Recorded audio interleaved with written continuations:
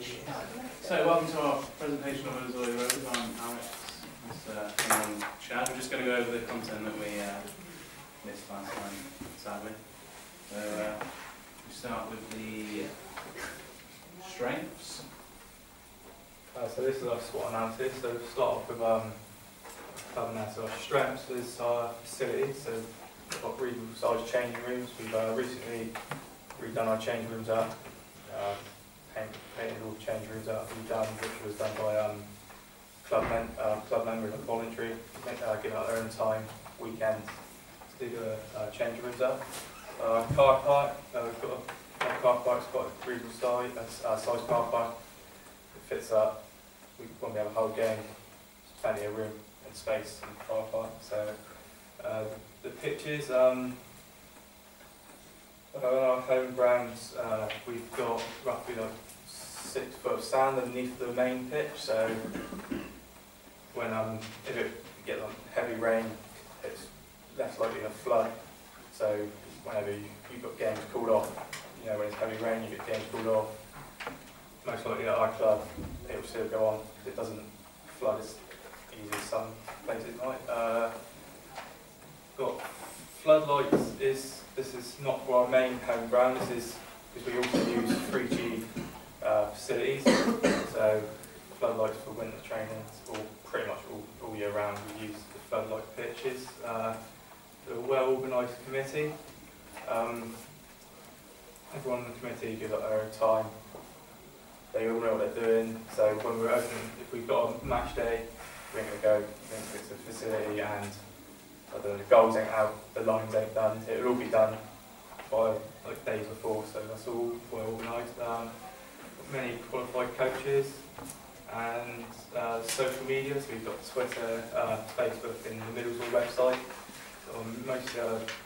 All these websites will on game days. You have where it is, where it's down to, and stuff like that. Move on to the next one.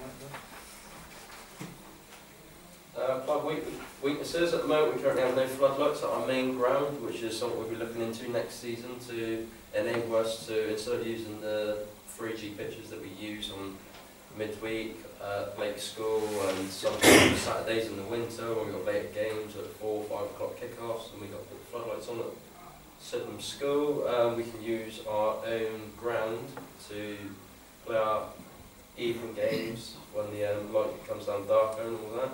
We currently have no clubhouse.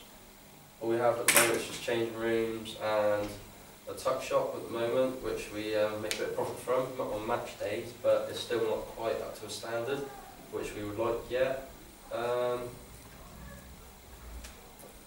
We got no teams, players under the age of 16, where we have players which are 16, 17, which come and play for us, but don't have a team which is suitable for their age, so they're more likely to play for the athletic team, which are mainly about producing young players to project to the reserve team, first team. Opportunities, we hope in the next 5 years to have a new clubhouse built, and also more pitches to be made available for all our teams to play on.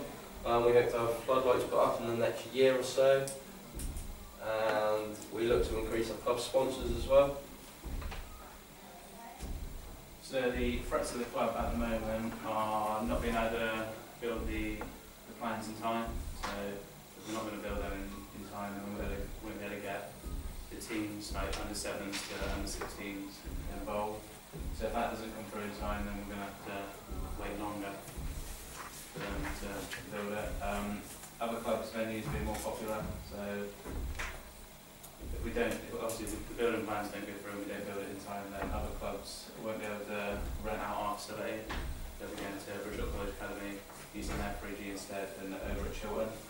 And other teams' social medias are more popular at the moment, so this is a thing that we will have to do more at, so keep our social media a lot more popular and go on more, keep more updates and things like that.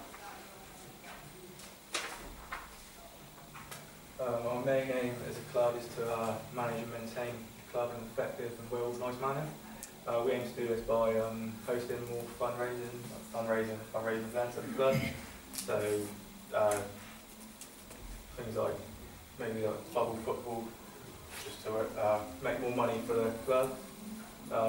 Keep social media sites updated, so we don't want to lack our social media clubs. As Alex said a minute ago, it'd be a threat if we stop. Keep it up to date, and other club social media sites progress better than ours. And just keep on improving our facility. So as much as we can, like we've already, as I said, the changing rooms we've already made better, and we're looking to progress the main whole wide round pretty much. Sorry. Straight to the front.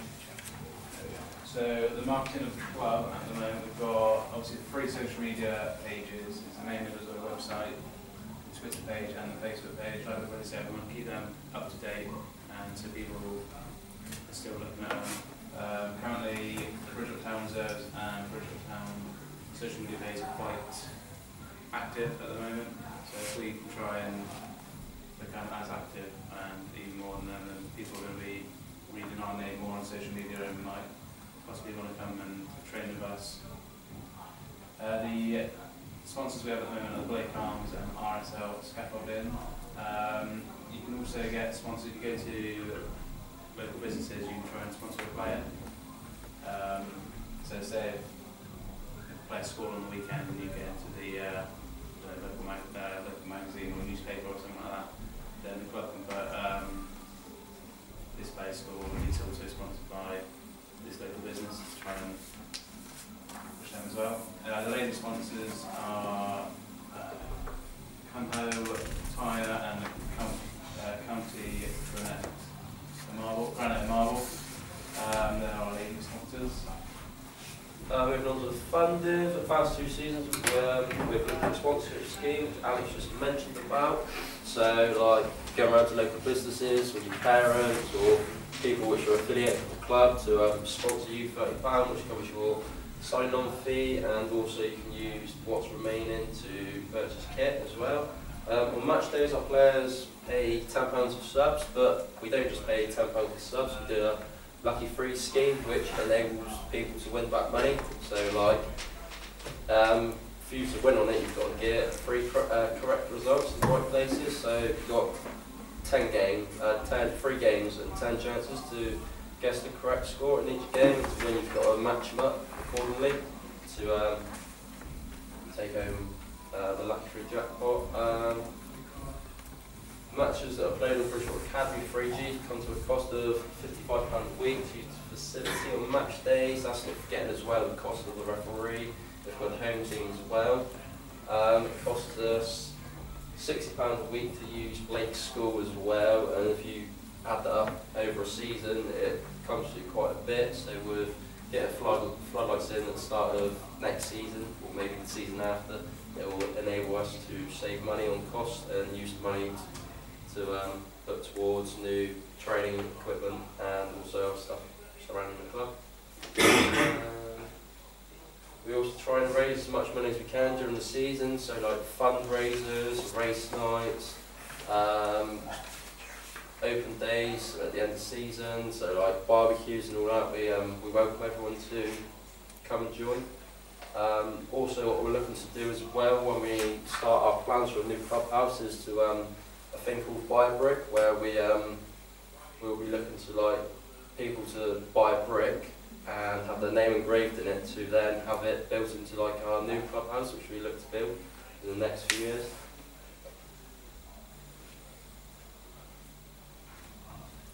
So our future goals are to increase participation rates for every team, increase the width of the facility by adding more pitches.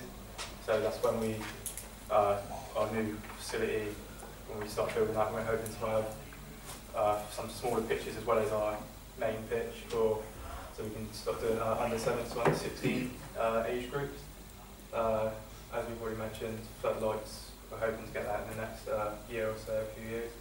And then this will also help us save on cost as well, because we would be able to train on a new facility instead of paying for 3G cost, which comes to, as we've said, like £55 a week. And then here's our club contact. So we've got a club chairman contact, chief secretary contract, and club managers. So we've got a few managers who want to contact them. Groundsman, sorry, as well. Any questions? Okay. So you say you want to get a new section in, but why would kids leave other teams to come to your team? So why are they? It's more like an affiliation. So at the moment we have Victoria Park Rangers, which are affiliated with us, which use our pitches as well. And they, at youth football, you get to a certain age, 16, and you can go no more of that. So you have to look like an under-18s team or something like that. And we're looking to bring back an under-18s team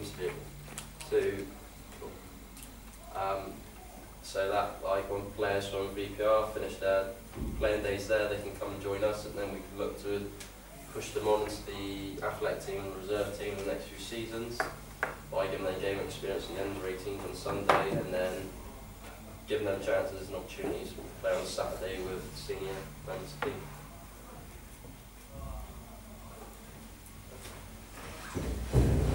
Yeah, I've got a quick question. I might miss it one right. So for your goals, can you just explain to me what your goal is for the first year, second year, and your third year in the plan? The first year is to,